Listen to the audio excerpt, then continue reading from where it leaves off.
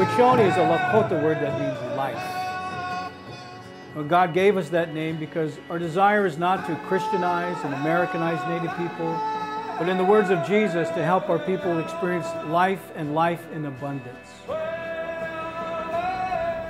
Richard Twiss was an iconic man to me, and he did represent a Native American man to me that changed my life, changed my perspective. Richard was a friend. He was a person who really loved God, and his expression of Native American life just helped me put a face on the word Native American.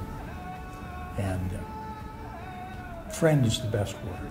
Richard was my friend, plain and simple. Richard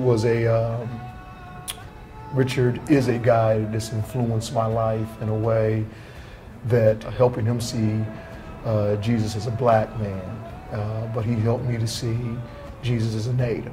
I have known Richard for quite a number of years, but a few years ago, Richard invited me to be a nephew.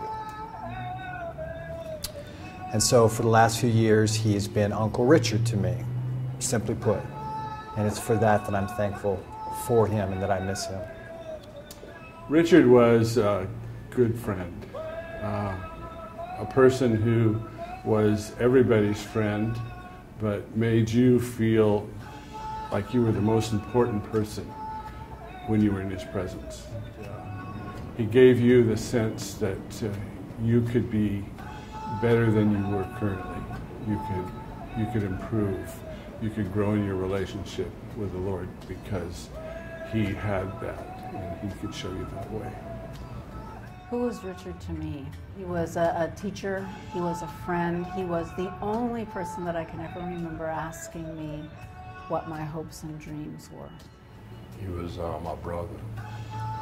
Me and Richard had a kindred spirit. I believe he was the connector of two different worlds that he walked between. And he took us along with him.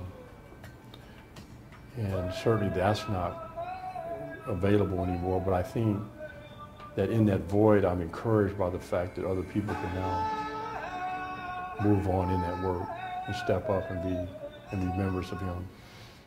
Such a presence in the room. I first met him at a PSU Native Studies faculty meeting, and I'm still trying to understand what's next about his salmon project and how we can all help to bring that together. So I miss him very much.